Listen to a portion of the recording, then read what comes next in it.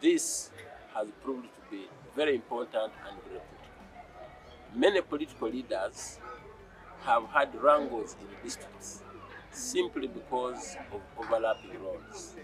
They can't distinguish the role of the residence commissioner, the role of the district chairperson, and the role of the chief administrative officer. And indeed, they also don't know their mandate while in the council. But this two-day training in Kumi has helped us to empower, to enrich the local leaders. I'm particularly excited as Chief Monitor of Government Programs that the district councillors, the chairpersons of our respective sub-counties, have appreciated their mandate, their role of monitoring government programs.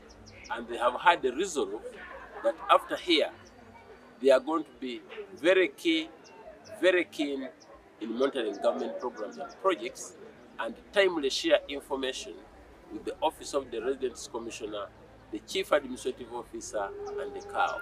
To me, I call this is a very great opportunity for the two districts of Kumi and Bukedea, especially on the issues of building capacity of the local leaders.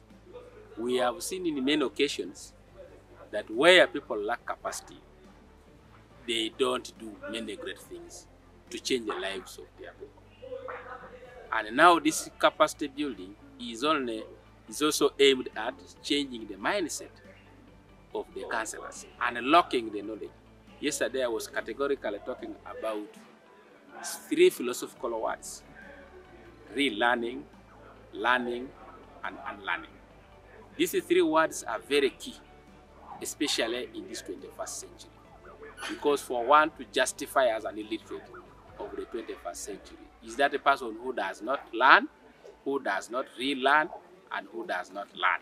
So when I see this opportunity from Action Aid, giving us an opportunity to learn, opportunity to relearn, and opportunity to unlearn certain things, I see it as a very great opportunity.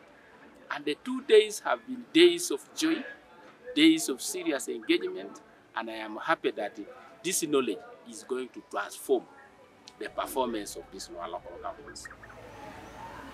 We've not been knowing a lot about our roles and responsibilities, the roles of council, which is very key for a leader like I and some other colleagues of mine. So I know we shall be able to deliver very well.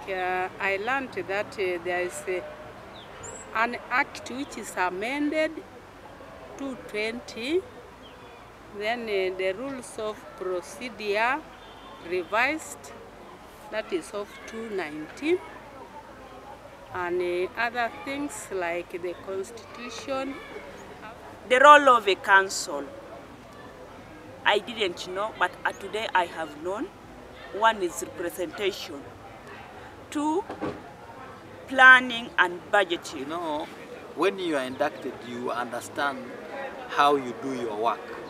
As a speaker, there have been gaps that you could witness now through the induction.